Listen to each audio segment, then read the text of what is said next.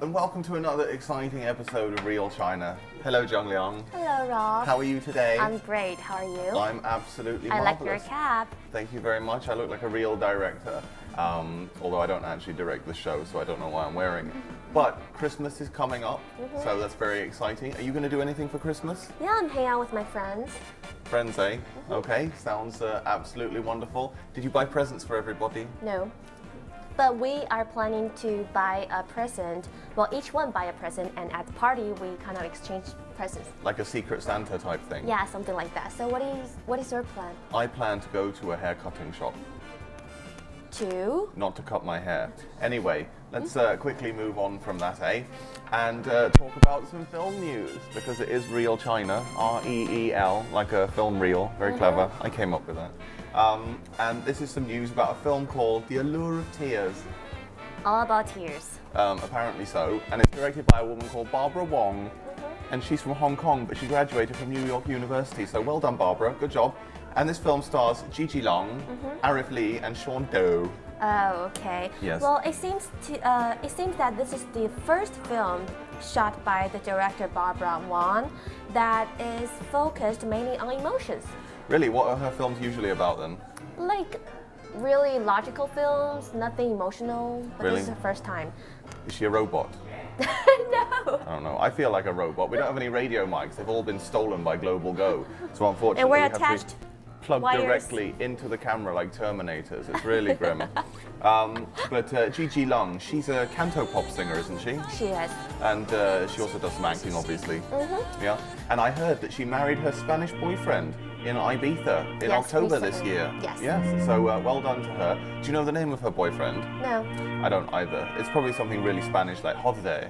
What does that mean? Jose. It's like a Spanish name, isn't it? It's not Jose, it's Jose. Well, like Spanish people, they pronounce like TH for everything. Jose, Barcelona, like things like that. They speak very strangely. Well done to her for marrying a Spanish guy. Now this film. Oh, were you going to say something? No, you first, please. Oh, that's very kind of her. I was going to say that this film comes out on December the 22nd, which is so it's actually come out already. What did you want to say? I wanted to say that I read on the news that this film is all about tears. The director herself. The Allure of Tears is about tears. Wow. The director herself said that during the shooting, the post-production period, she cried all the way herself. Why? Because her film was so bad. Like you're editing it and you think, oh, this is like a. Yeah, I can't use the words I want to on this show. Let's check out the trailer for The Allure of Tears. Yeah. 好巧啊！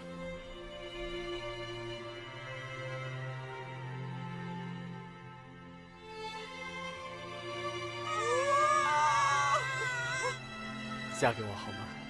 我答应你，从此以后我都会撑着那把破雨伞去为你挡风遮雨。这不是爱啊，是两快死的人互相安慰而已。 我不需要任何人，你懂不懂？我可以照顾好我自己。有没有人啊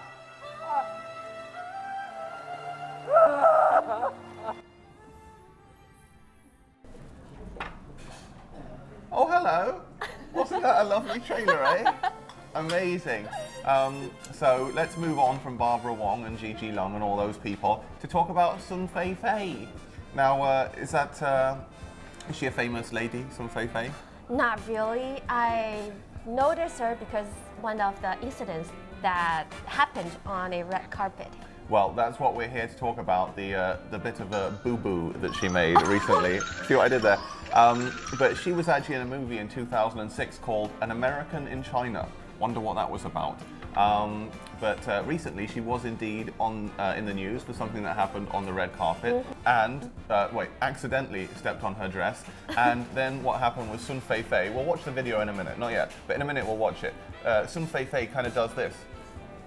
No, she did not. She's like, she sticks them out, you know? Like, usually if your dress comes down and it reveals your bra, then you cover up, you go, oh, don't look at me. But in fact, what she does is, oh, stop looking at me, like that, you know? It's It's obviously. We're gonna get in trouble for that, you know. She's not famous, doesn't matter. Yeah, let's take a look at the event happening. Okay. You see, she was obviously like, and the look of surprise on the TV host's face. What's her name? Feng Ling? Yeah. Okay, the look of surprise on her face is so fake, you know? It's like, you know, like literally anyone can do that. It's a poor show. It was clearly just for publicity. So, yeah. And if you want to do that kind of thing, you need better boobs. You know what? Yeah. She's okay, actually. Better than nothing, eh? Take what you can get in China. Yeah. Feng Ling said that she apologized to her, and also she said that she doesn't need me to step on her dress to be famous. I mean, if I want to step on someone's dress, it's not going to be her. Okay, well, the last movie she made was in 2006, so I'm pretty sure she needs a new movie soon. Would you ever do something like that, like an Easy FM party? No, dress? Just like, you know, like speak to me privately and say, Rob, I'm going to be on stage later today. Could you possibly accidentally pull down my T-shirt or something? I won't do that because I already got the fame in Babaoshan. Okay, your boobs have made you famous across Babaoshan. Okay. Anyway, let's move on very quickly to something about Nicolas Cage. Now, Nicolas Cage is not very popular these days because he makes anything for money. Terrible. And back in 2007, he was in a terrible film called Ghost Rider, and it's about a guy who kind of sells his soul to the devil and becomes the Ghost Rider, and he collects souls for the devil. Fascinating stuff with very poor special effects. Bad souls or good souls? Who knows? I wasn't paying attention. And yeah, even CRI could have done better special effects. That's not actually true. We're plugged into the camera. But anyway, there's a sequel to this film coming out very soon, which is very strange. Usually, you make a sequel to a film that people liked. But in this case, it's a sequel to a film that nobody liked, which is a weird thing to do. And it's directed by a team called Neville, Dean and Taylor, who directed one of my favorite movie series, Crank. Never heard of it. And she hosts a movie show. Anyway, this film, the sequel, is about the main character, Johnny Blaze. Ironic that he's called Blaze and his head becomes on fire. Well done, writers, clever. And he's hiding out in Eastern Europe, probably because it's very cheap to film there. And he's struggling with his curse as a demonic bounty hunter. I'm just reading directly from the notes here because I could tell. Yeah, because I haven't bothered to do any research. And then he's contacted by an obscure religious sect, and he has to prevent a child from falling into the clutches of the devil himself. Sounds really great. And if he saves the boy, yay. If he doesn't save the boy, it's the end of the world.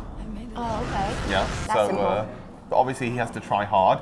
And there's some other people in it who I don't know, and it's coming out on February the 22nd, so that'll be around Valentine's Day. I guess so. So maybe in the US, the lovers will go to watch Ghost Rider: Spirit of Vengeance. So, yay! Let's check out the trailer.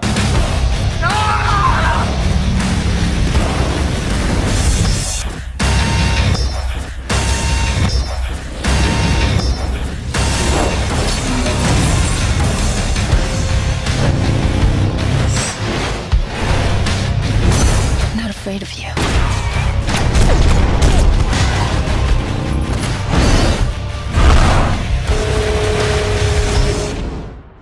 We should be.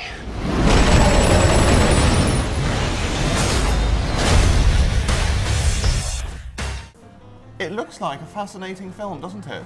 Oh, she's still reading her notes. Oh dear. I don't get it. I mean, I don't get Nicolas Cage. After National Treasure, he's been making like the Witch season. Season of the Witch? Yeah, Season of the Witch. And all those kind of films which are quite similar. Well, I saw him in one film recently called Trespass, and it went directly to DVD. It was him and Nicole Kidman together, and the performances were poor. He was wearing giant glasses, and he just looked silly, and he was wearing the worst wig I've ever seen. Every film Nicolas Cage makes, like his wig becomes worse and worse, because you know he doesn't have any hair. Well, he has little hair, but okay, I don't know what I'm is not wrong so well with acquainted. him. What's wrong with him? He's got no Not money. not with his hair. Yeah, all right. Okay. Well, the problem with Nicolas Cage is every time he gets some money, he decides to buy a castle or something. He's not very clever with money. So basically, he keeps buying castles, and then he realizes he's got no money, so he has to make films like Ghost Rider: Spirit of Vengeance. So next news is about the Golden Globe Awards. Now, I have to say, I did enjoy the Golden Globes last year because it was presented by Ricky. You don't like him? No, I do like it. I just said I liked it. She doesn't listen. It was presented by Ricky Gervais, and I do like Ricky. He's very funny, and he made fun of everybody, and it was a great event. And I'd like to quash this ridiculous rumour going around that the only reason The Tourist was nominated was so the Hollywood foreign press could hang out with Johnny Depp and Angelina Jolie. That is rubbish. That is not the only reason. They also accepted bribes. Let's...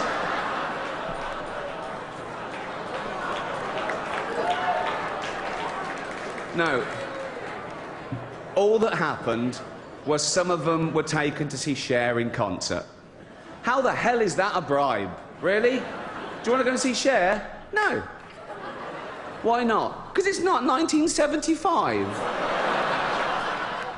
I enjoyed it a lot. Well, did you watch it? A little bit. Not everybody likes him, but... Well, what about you? I like him. I like him in the movie, The Invention of Lying. Wow, it probably took her like 4 hours to get that title right. You've been practicing all morning. Good job. Not true. Okay, doesn't matter. So, yeah, he's going to be presenting it again this year, and I am hugely excited about that. And there's lots of exciting films that are up for awards. I've got the nominations written down here. Didn't bother to memorize them. Now, as for the best musical or comedy film, these are the interesting ones. There's Bridesmaids. Have you seen that? I think so. Well, obviously not very memorable. Comedy, right? Yeah, up for best comedy film. I was listening, sorry. This is some classy shit. I want to apologize. I'm not even confident of which end that came out of. You got food poisoning from that restaurant. No. Everybody, go outside. Be careful! We all got the flu. Such a coincidence. I feel like her life is going off and getting perfect, and mine's just like... I need you to touch your nose with your finger. If I was drunk, would I be able to do this? Move on to best foreign language film. And actually, The Flowers of War is up for the best foreign language film. I've heard. Yeah, and I've seen the trailer. It looks terrible. Have you actually watched the film? Yes, I have. Is it good? Tell the truth. The truth? Yeah. Hold on, wait, first of all, state media response. It was one of the most wonderful moving films I've ever seen. Real response, rubbish. Okay, so probably won't win. One of the things that made me very happy about the nominations was that Best Actor in a Comedy, one of the nominations was for Brendan Gleeson in a film called The Guard. It's not a very well-known film, it's an Irish film, and I watched it a couple of months ago on DVD, illegal, and like all of them, and it was absolutely wonderful. Enjoyed it very much. I could only understand about 90% of it because the Irish accents are very strong, but yeah, it can be difficult to understand. Okay. But you work with people from around the world, so you work with Australians and Scottish people and stuff like that, so you're good with accents. No, because they all work in China, so they kind of dropped it into a Chinese-English accent, so I could catch them. Really? Hello. There you go. I work in China a long time. I'm very good at job. I'm Terminator, look. Okay.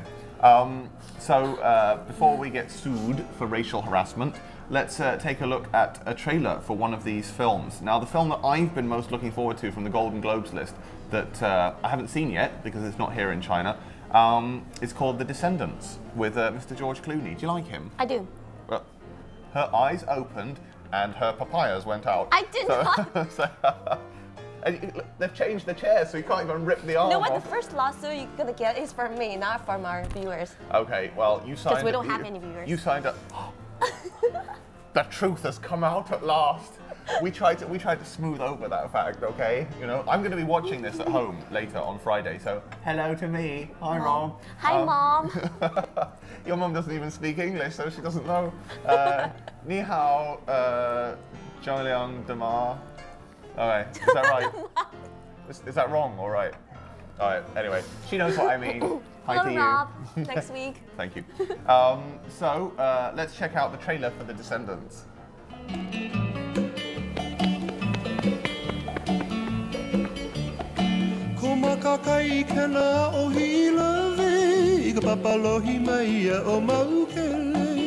My friends think just because we live in Hawaii, we live in paradise.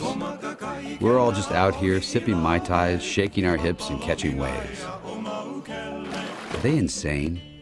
Do they think we're immune to life? How can they possibly think our families are less screwed up? Our heartaches less painful?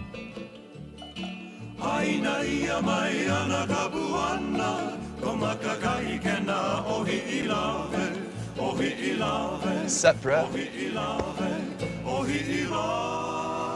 Don't ever do that to me again.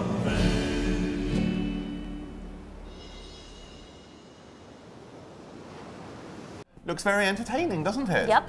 I'm just going to have another milk tea. Do you want some more? Yeah. Oh. No, I have Okay. it. Here, cheers. Oh, cheers. I have to say, this milk tea every week is purchased by our producer, Anne Zhang. And I'd like to, first of all, thank her very much for her financial contribution to Real China and her great job of producing. And she edits it as well. So rather than toast CRI or CIBN or anything like that, let's toast Anne Zhang. To Anne. To Anne. Let's clash our cups together for you, Anne.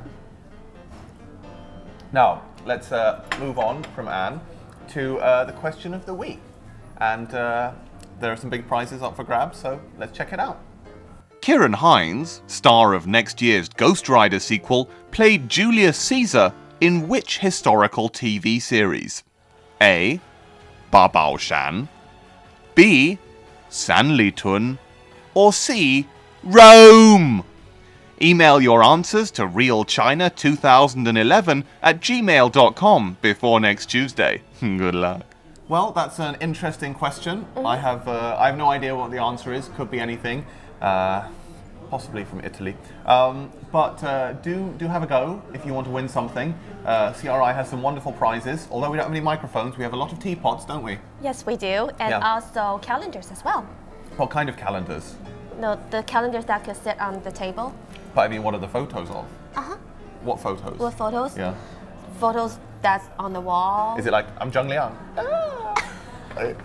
That would be a great photo. We might have like 4 or 5 viewers then. I look forward to that calendar next year. But anyway, well done to last week's winner, Mr. Winston Smith. Good job to you, sir. And I guess that's about it. So you're off to enjoy your relaxing afternoon. Oh, touching me under the table. I can think of some people that won't be very happy about that.